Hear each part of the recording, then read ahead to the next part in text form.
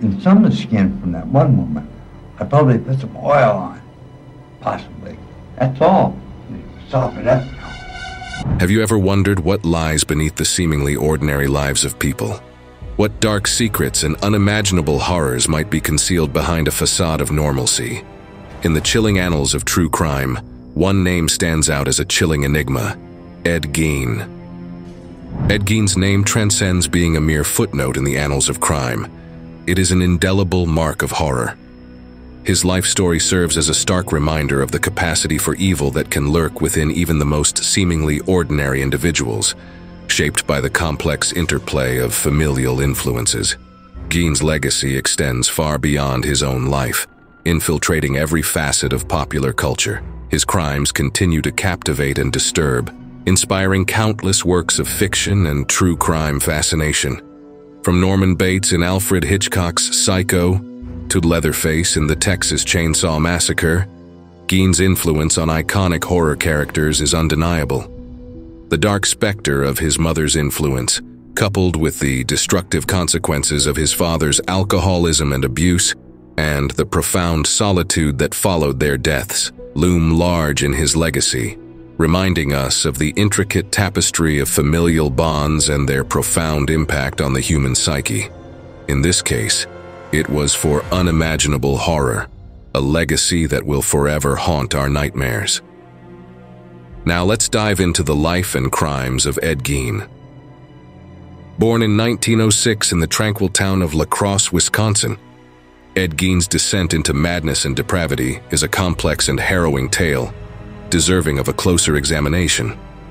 This video delves into the life of Ed Gein, scrutinizing his formative years, the enigmatic death of his brother Henry, the community's horrified reaction to his crimes, his eventual capture, and the nightmarish revelations within his isolated farmhouse. It also explores the profound influence of both his parents on his psyche, with a special focus on the role of his father's alcoholism and abusive behavior, and the pivotal impact of his parents' deaths on his lonely existence. Ed Gein's journey into darkness finds its origins in the turbulent setting of the Gein family home. Augusta Gein, his mother, cast a long shadow over Ed and his brother Henry. Her unwavering religious fervor left an indelible mark on her sons, shaping their beliefs and molding their worldviews. In contrast, George Gein, Ed's father, embodied a starkly different presence. A man who struggles with alcoholism and abusive behavior created an atmosphere of constant tension and fear within the household. The toxic interplay of a devout mother and a father grappling with addiction set the stage for Ed Gein's nightmarish transformation. May 1944 etched a chilling chapter in the lives of the Gein brothers when a seemingly innocuous brushfire on their property led to the discovery of Henry Gein's lifeless body. Officially attributed to smoke inhalation and exposure, Henry's death remained shrouded in mystery and suspicion. Rumors circulated that Ed might have played a malevolent role in his brother's demise, fueled by the eerie silence that followed the fire and Ed's subsequent erratic behavior. Henry's untimely passing left Ed bereft and isolated, stripped of the only source of warmth and companionship he had ever known. It marked the beginning of Ed's descent into profound solitude, where the influences of his parents haunted his every move. With the loss of his brother, Ed Gein's already fragile grip on reality began to slip further. Isolation, combined with his mother's oppressive teachings and a growing fascination with human anatomy, formed the crucible of his transformation into a monster. Augusta's indoctrination had left an indelible mark on his psyche, driving him toward increasingly grotesque obsessions. Ed's morbid curiosity led to grave robbery, where he systematically exhumed corpses from local cemeteries. His horrific pursuits extended beyond grave desecration, as he embarked on a spree of unparalleled horror, transforming human body parts into grotesque trophies, crafting lampshades from human skin, and assembling furniture from bones. The culmination of these grotesque acts was a manifestation of the complex influences of both his parents, which tormented his every thought. How long have you known Mr. 7 years? What kind of a man did you know him as? Well, Henry's a nice man. just like anybody else. The only difference I'd say in the man, he seems to be a little hot. Ed Gein's capture in 1957 marked the end of his reign of terror in Plainfield, Wisconsin. The chain of events that led to his arrest began with the mysterious disappearance of Bernice Worden, a local hardware store owner. Her son reported her missing and recalled Ed Gein's suspicious behavior, leading up to her vanishing.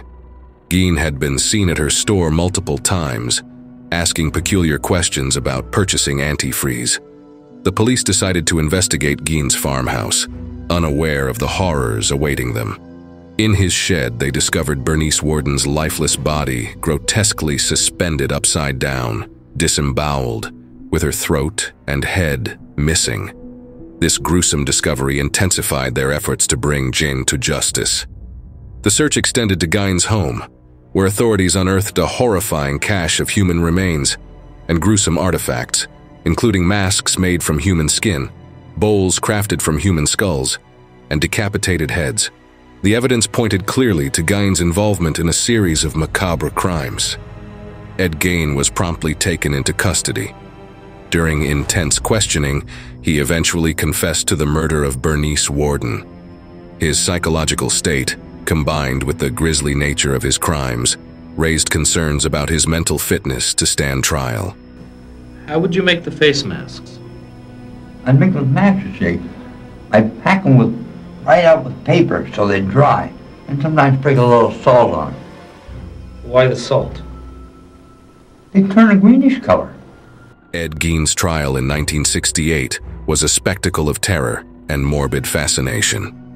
As the world watched, he faced charges for the murder of Bernice Worden.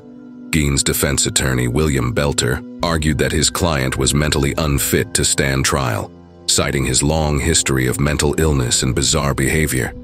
However, the prosecution painted a picture of a cunning and deliberate killer, shaped by a lifetime of maternal influence and the devastating consequences of his father's alcoholism and abuse. In the end, Ed Gein was found guilty, but legally insane, leading to his commitment to a mental institution where he would spend the rest of his life. The trial left a lingering sense of unease, as it became clear that the horrors of Gein's crimes had been born from a mind twisted by a lifetime of isolation, trauma, and the intricate web of influences from his parents. In the wake of the trial, the town of Plainfield, Wisconsin, struggled to heal from the horrors committed within its boundaries. The scars ran deep, and its residents became unwilling celebrities, thrust into the harsh glare of national media attention. The report is my folks owned a country store at the time, and they were in there from early morning to late at night, and just one right after another. And curiosity seekers, there was thousands of them. The traffic was bumper to bumper, from Plainfield out to his house and back, and all the crossroads. You couldn't believe it. Despite local authorities' attempts to discourage such visits, the house where he had carried out his gruesome deeds became an eerie attraction, as if the dark energy that had permeated the place still held sway, drawing those with a macabre curiosity. Ed Gein's story continued to influence popular culture, inspiring writers, artists, and creators. His crimes served as the basis for some of the most enduring and terrifying characters in literature and popular imagination, like Norman Bates and Leatherface. Ed Gein's legacy was more than just terror and revulsion. It was a source of morbid fascination. People couldn't help but wonder what drove him to commit such atrocities. Was he a madman, a victim of his tragic upbringing, or something even more sinister? As the years passed, the details of Ed Gein's life and crimes faded from headlines, but his dark legacy endured, serving as a grim reminder of the depths to which the human psyche could descend. The trial of nightmares had ended, but the haunting legacy of Ed Gein lived on. Thank you for joining us on this chilling journey into the twisted world of Ed Gein.